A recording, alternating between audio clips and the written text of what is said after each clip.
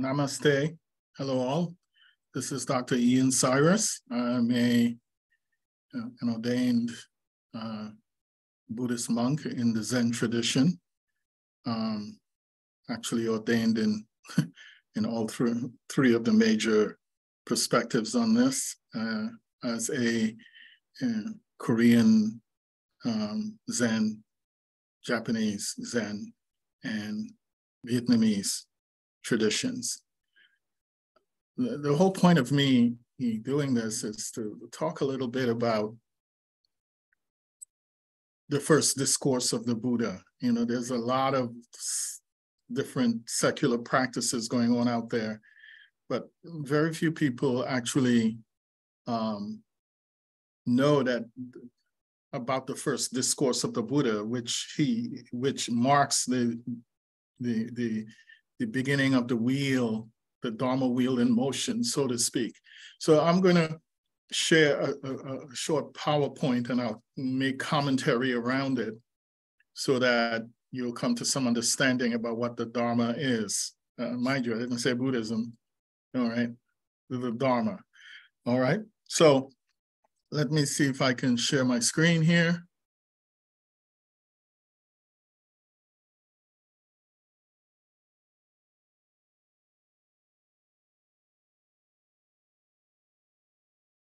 Okay, so now I'm screen sharing, and I hope this will suffice. The whole thing about this is that this presentation, like I said, is the Buddha's first discourse, all right? So we go down to here, and basically we're talking about the Buddha as a healer, because that's how he saw himself. He didn't see himself, as in most religious traditions, as a prophet. He was a healer. He saw himself as a person who he was an ordinary man who found a way to put an end to this notion of suffering, okay? So, all right. So that's known as the Dhamma Chakravartana Sutra, in which he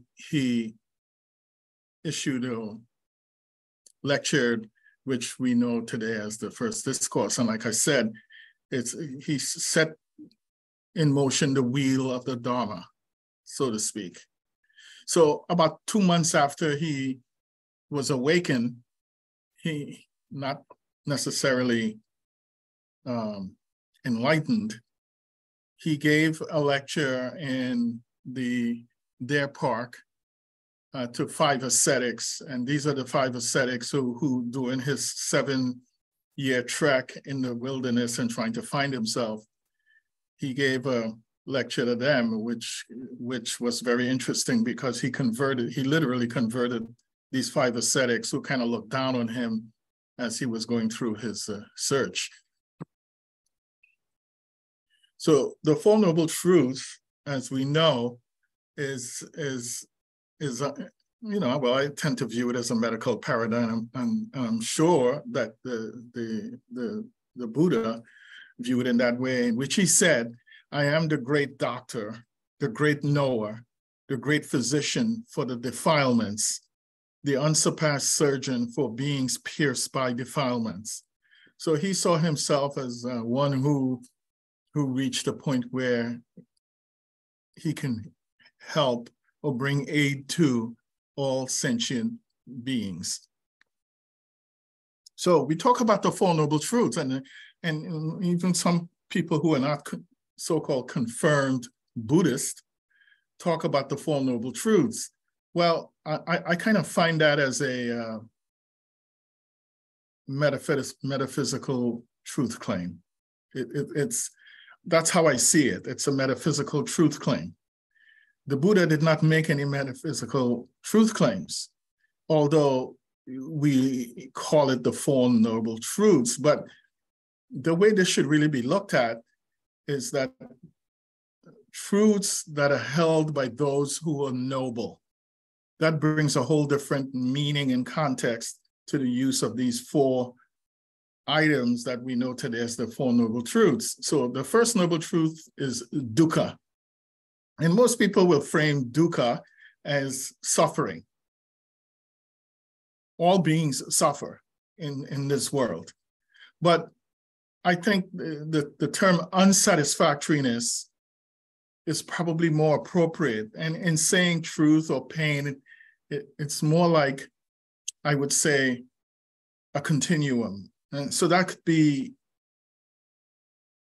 someone who has this feeling in their being that they are, how should I put it, that life is not quite right. They may have all the money in the world, all the property, all the status, but there's this annoying feeling in their spirit that life is not quite right.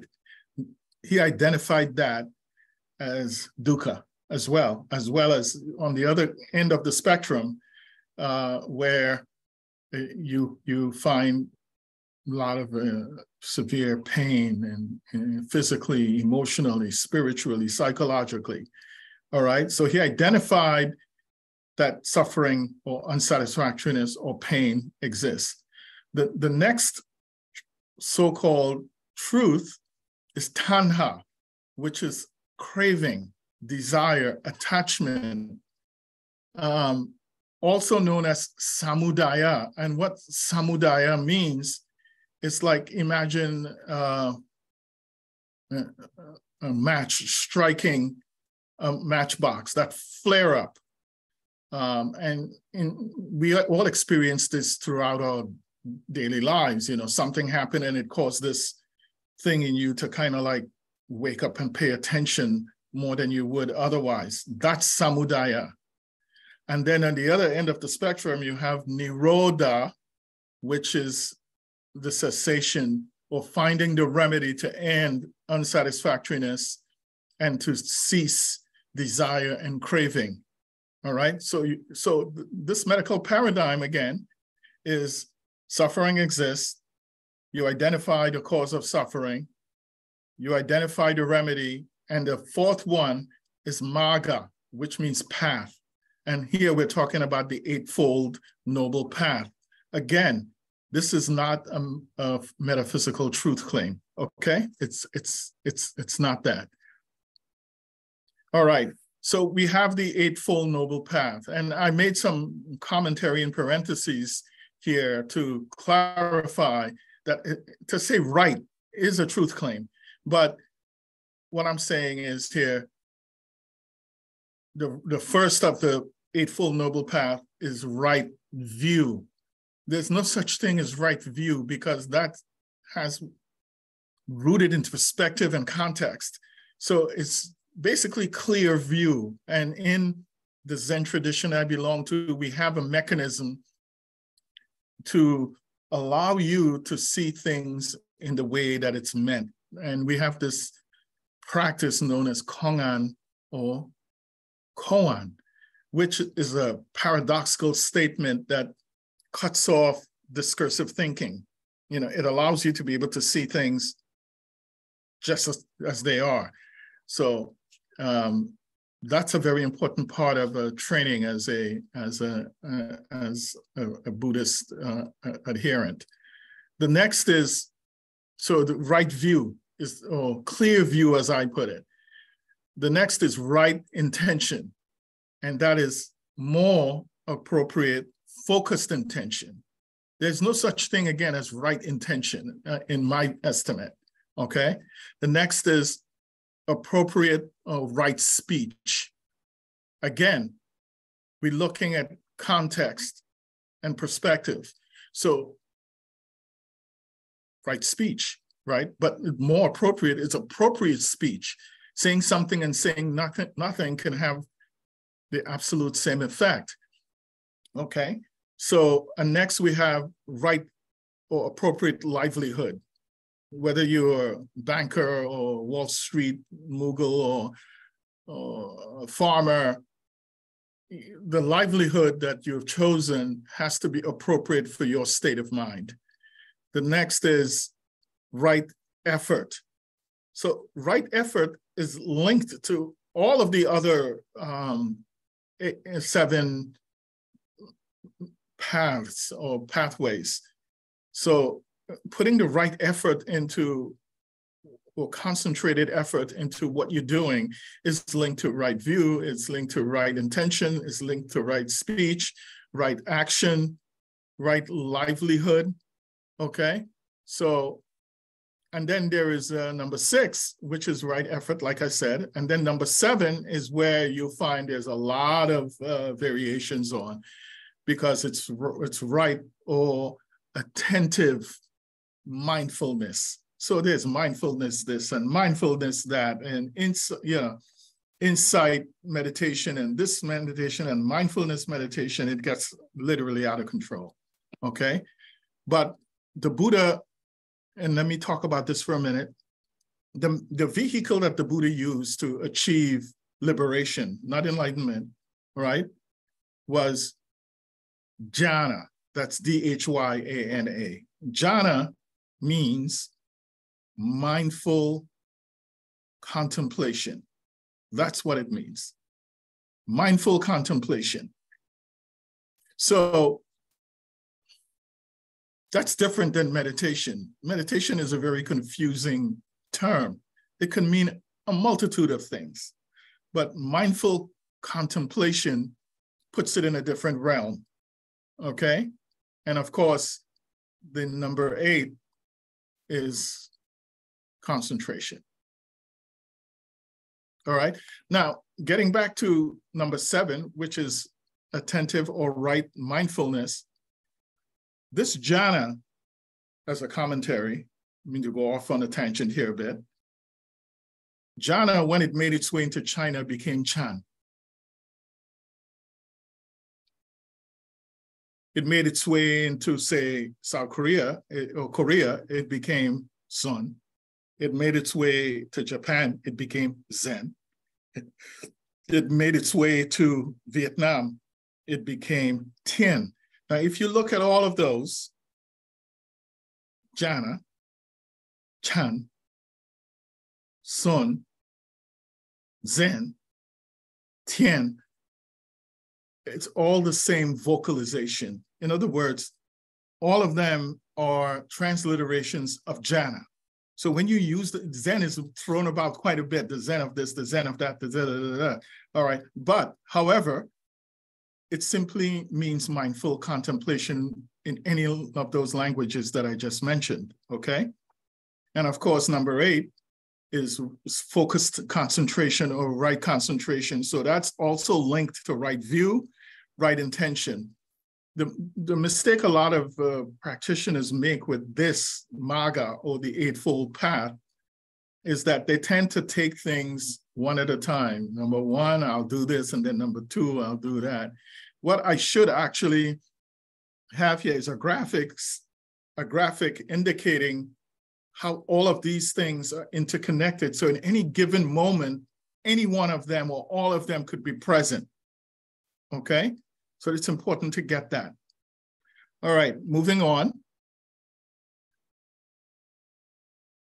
The Buddha, in his first discourse, stated that he could not achieve moksha or liberation until he accomplished 4 tasks in relation to the 4 noble truths, or truths that are held by those who are noble. Number 1, he says, destroyed is rebirth for me. In other words, his intention was to get off the birth and death cycle, indicating that reincarnation is real, okay? Number two, accomplished is the spiritual life. In other words, a single-minded dedication to monastic life or the spiritual life. Number 3 is that done is what ought to be done. In other words, when something needs to be done, you do it. And he saw that in his era as he came, just like Yeshua ben Joseph, or AKA Jesus, came to challenge the current establishment, so that the Buddha came and challenged the current establishment. Now, mind you, prior to him realizing the Dharma, there was Jainism, there was Hinduism and other religious traditions. And he came and said, wait a minute, you know, here's how this is. And that's what he did. He challenged the current establishment. And finally, number 4, there is no more of this mundane state. This I know. There's no more of this mundane state. This I know. So most practitioners don't realize that he set 4 tasks for himself in relationship to the 4 Noble Truths and the Eightfold Noble Path. Everybody just focus on those two items, but that's not so. All right. So again, within that, he talked about, further expounded on the 4 tasks, and he said that suffering or unsatisfactoriness is to be fully known. In other words, I guess what he was implying here is that as human beings, we have to suffer or deal with the full range of the human experience, and if it includes crying or whatever the case might be. I remember an incident that took place with me some time ago with one of my teachers, and I was pretty upset about something, and he says to me, Ian, God created you with tear ducts, right? And I go, yeah. He goes, use them. I think that illustrates what that means. In other words, whatever you're experiencing, be one with it. Embrace it. Don't try and get around it. And to that end, the next of the extended 4 tasks is that what arises is to be let go of. And what that does, whenever you're having an experience, even in the moment, you assume the position of the participant observer. In other words, you be the observing presence.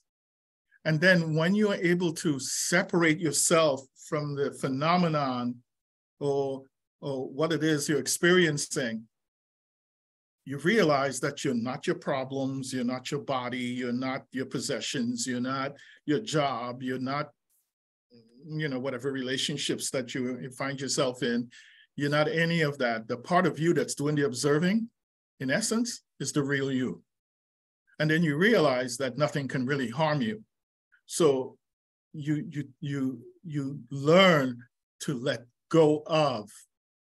And one of the exercises that I teach my students is this. Imagine that you're sitting in a movie theater and you're there alone. And you're quiet. And your thoughts are moving across the screen in front of you like a movie as you're observing it. While you're observing it, you don't attach anything to it, any meaning to it, any significance to it. You just let the thoughts go. And after a while, you realize that the brain is in fact a thinking machine, and there's really nothing you can do about it. Now, you can pick and choose what you pay attention to. If something arises, like samudaya, something arises that gets your attention.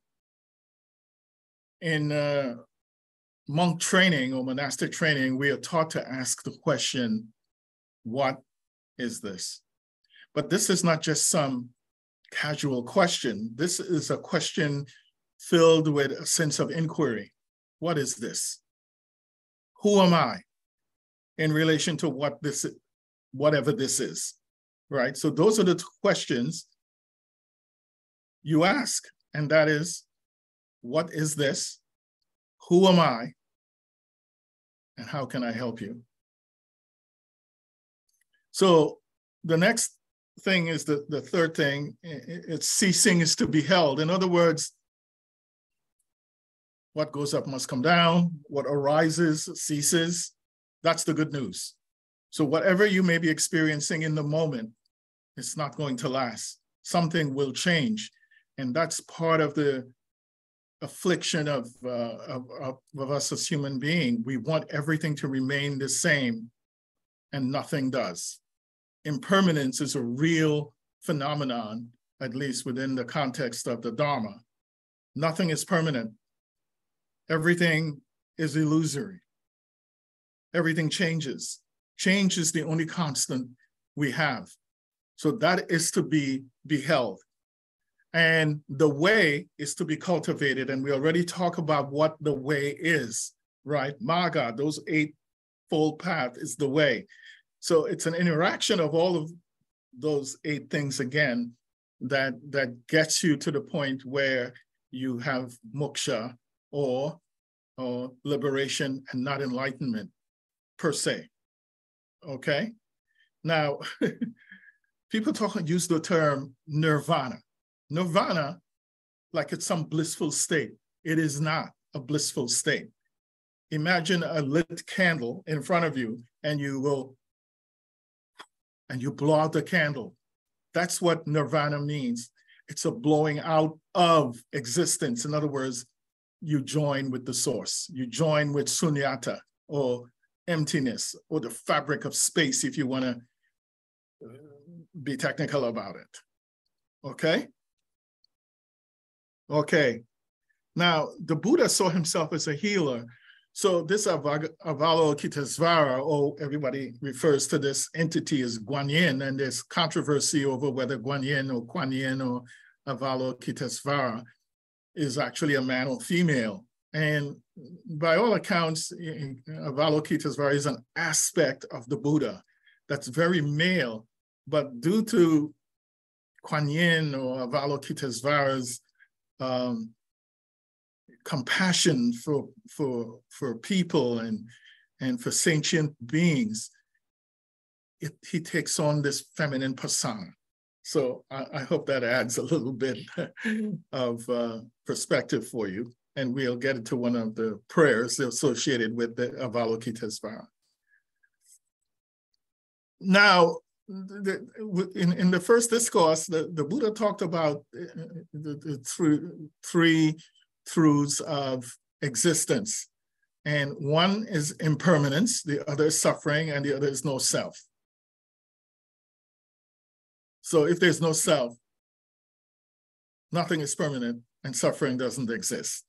The first truth states that everything changes and transforms itself. That's this nature of impermanence and this dynamic movement from moment to moment. Nothing lasts forever. This truth is called anitya in Sanskrit. All right. And for those of us who become more or less confirmed Buddhist, if there's such a thing, and by the way, let me clear something up about this whole concept of being a Buddhist, whatever that means, okay?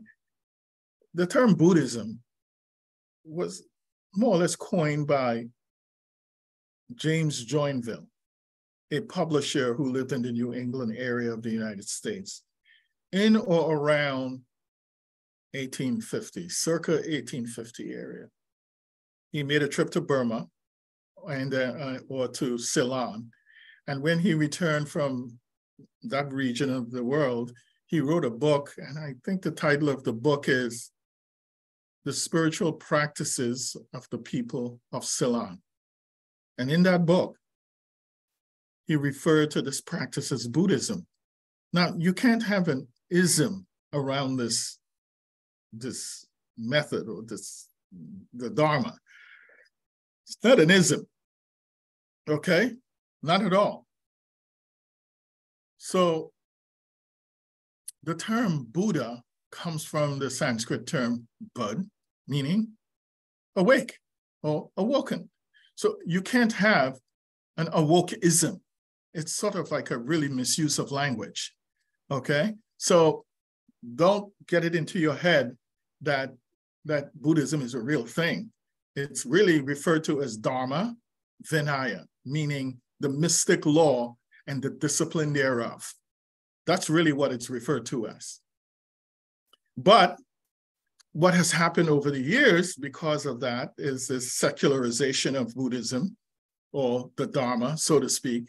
So you have all of these secular groups like the Soka Gakkai, that group is the largest secular group in the world, based in Japan.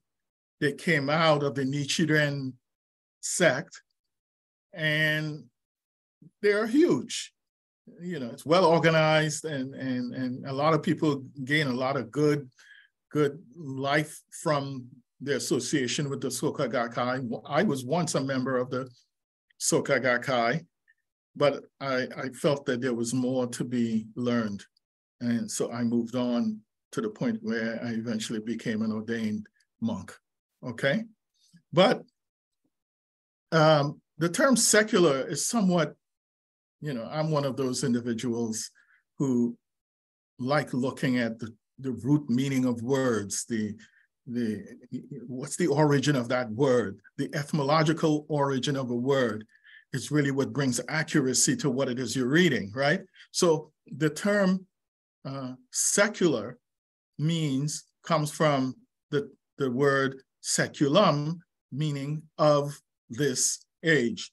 Now, the question is, isn't that what Gautama Siddhartha did do in his time?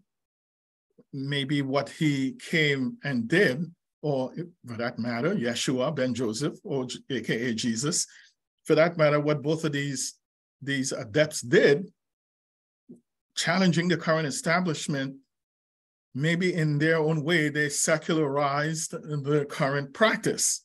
So the same could be applied to me as a martial artist and creating my own system, you know, of this age. So most people can say, well, Ian, you're the founder of a secular form of martial arts, using that as an example, right? But nevertheless, we have this new petal in the lotus flower that's emerging, and we're calling it American Buddhism. Whatever that's going to be like, it'd be interesting to see, okay? So I just wanted to add some commentary to that. So we have the 5 moral precepts, and these 5 moral precepts are pretty much like the 10 Commandments. I mean, they're very basic things. So you take these precepts and then you become a confirmed, for what it's worth, Buddhist. And that's usually delivered by an ordained priest or an ordained monk. And I guess that kind of gives it this religious overtone, which turns people off. It doesn't have to be that, okay? But anyway, the 5 moral precepts are: refrain from taking a life or killing any living creature. Refrain from taking what is not freely given. In other words, don't steal. Refrain from misuse of the senses or sexual misconduct. In other words, overindulgence in sex or committing sexual offenses. And the 5th one is refrain from wrong speech. In other words, lying, gossiping, or berating, or anything like that, all right? So these are just very basic things. So here's an image of Avalokitesvara, okay? All right, so more about, you know, the Buddha as a healer. And I'm gonna go past this, okay? All right. By the way, the Buddha never refers to himself as the Buddha. Here, how he referred to himself is more like Tathagata, meaning one thus come. If he made any reference to himself, that this was it, not the Buddha, okay? Yeah, there's a lot of stuff here that I don't really need to comment on. So this is going to be posted on YouTube and eventually on Facebook. Okay, as a healer, in a more practical sense, you know, the Buddha or Siddhartha's personal physician, his name was Jivaka. And Jivaka was a physician, and there's a whole system of medicine that arose from Jivaka practice, known as Buddhist medicine. And I met some years ago the Dalai Lama's personal physician. His name is Yeshe Dundun. And Yeshe Dundun represented the last bastion, as it were, of what they call Buddhist medicine or Tibetan medicine. I mean, the stuff that he did was just nothing short of amazing, okay? But that kind of tradition is dying, you know, and and with Western medicine becoming more and more prominent, even what I'm doing professionally as a doctor of acupuncture and Oriental medicine, it's dying. You know, when you consider the advances that are being made in like quantum physics and quantum mechanics, everything reduces itself down to energy and space. And that's what acupuncture and Oriental medicine is really all about, is identifying the energetic signatures in the body, whether it's balanced or imbalanced. And then we use filaments or acupuncture needles to direct the flow of this energy so that the person experiences a balanced health. I mean, you can call it homeostasis if you like. I mean, that's the modern term for it. But it's very interesting that way. All right, and here's an image of Jivaka. He's not this big fat guy that you that you often see the Buddha looking like.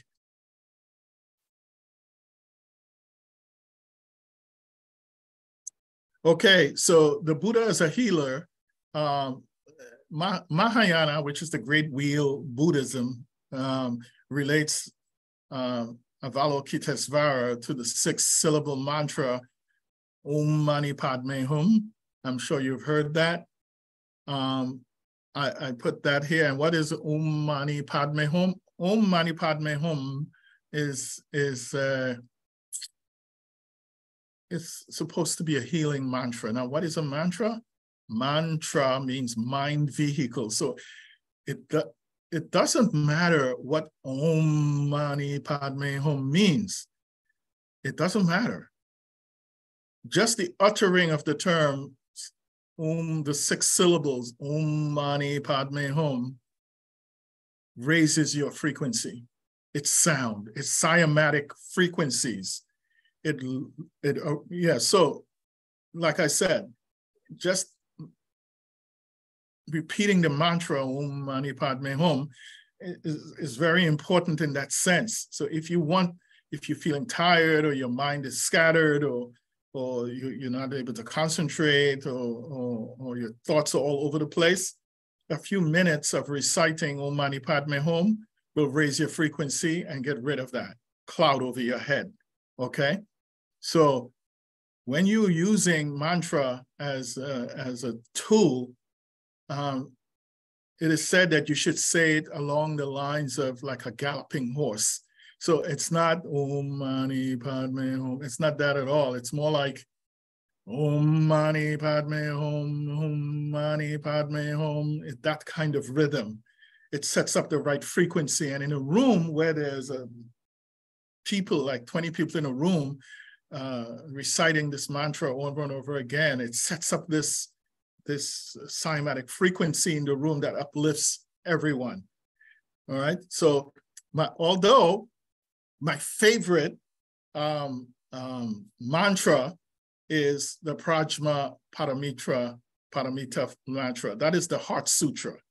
It's my favorite.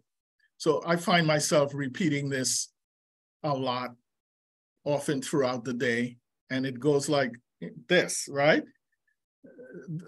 The Heart mantra, of course, is very long, but it's condensed into, the Heart Sutra is long, but the mantra associated with the sutra is very succinct, right? It's 3 lines. And it says here, the Prajna Paramita is the great transcendent mantra, is the great bright mantra. It is the utmost mantra. It is the supreme mantra, which is able to relieve all dukkha, meaning all unsatisfactoriness and suffering. So why not recite it, right? And is pure, not false.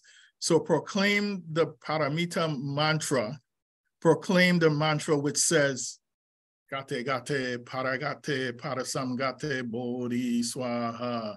Gate Gate Paragate Gate Gate Parasamgate Bodhi Swaha. Gate Gate Paragate Parasamgate Bodhi Swaha. It is said that if you recite this 108 times, it will have a traumatic effect on your state of mind and spirit, okay? So I included that here for your practice, okay? So, and lastly, the Buddha as a healer, and through his persona as the Avalokitesvara Ogwanyin, there's a prayer, and you can also use this to scatter negative energy, and that is, "O great compassionate Avalokitesvara Bodhisattva, please relieve the distressed and suffering. Please listen compassionately to your disciple, confess and repent. Since I have come to know human affairs, I will always feel that life is not peaceful. I often feel that circumstances are not agreeable towards relatives and good friends. I am not considerate or helpful enough towards the society and the masses. I lack skillful means to bring harmony to all people." So basically, you're asking the Buddha or Avalokitesvara to intercede on your behalf. Okay? So that's basically it. So like I said, I'm going to post this on YouTube. I'm also going to post this on Facebook. Once I get it up on YouTube, I'll put a link on Facebook. But to that end, I'm going to be holding a live lecture on this very same thing on Wednesday, July 12th at 8 p.m. on Facebook. Okay, so look there for it. And I want to invite anyone who feel moved to do this on every Saturday at noon. The Five Mountain Zen Order, to which I belong, we hold an open meeting from noon to 1. Okay. Also, the first Wednesday of each month, we also hold a meeting for anyone who wants to attend. The Five Mountain Zen Order is basically opening its doors to lay people so that they can get, for what it's worth, some authentic exposure to the Dharma. All right. So if you want to go to our website, the Five Mountain Zen Order website, it's fmzo.org. Okay. Again, fmzo.org. And you can browse around the website and see if there's anything that can help your spiritual life. So thank you once again for your attention. And I'm looking forward to seeing as many of you as possible on Wednesday, July 12th at 8 p.m. on Facebook Live. Namaste.